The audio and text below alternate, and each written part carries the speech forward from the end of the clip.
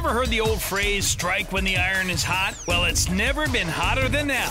All this month at Appalachian Wireless, you can get the Samsung GS6 or the GS6 Edge for just $1 when you send them for service. The Galaxy S6, normally $49.99, now just a penny. The Galaxy S6 Edge, normally $99.99, now just a penny. Strike now while supplies last. Better service, bigger savings. Serving you for the last 25 years at Appalachian Wireless. A lot of what we're going to be looking for here is species diversity.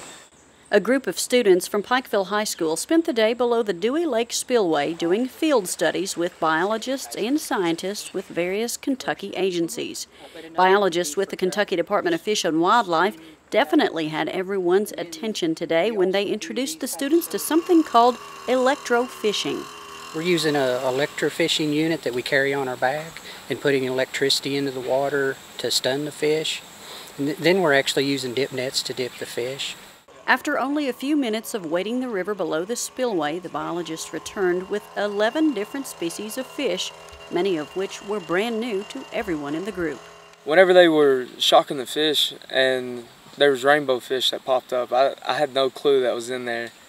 I've spent time close to streams or lakes or anything, and I never knew they were in there. Biologist Kevin Fry said that is a very common response by both students and adults who have never studied the many species of fish in Kentucky's streams and lakes.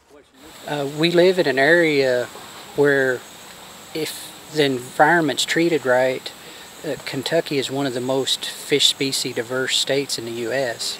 The scientists today gathered valuable information from the water, but they all agree that the knowledge gained by the students was equally important.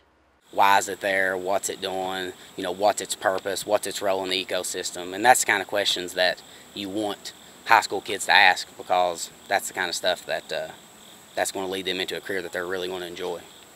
Biologists say Kentucky is the number 3 state as far as fish diversity is concerned, with 244 native fish species. Reporting in Prestonsburg for EKB News, I'm Shannon Deskins.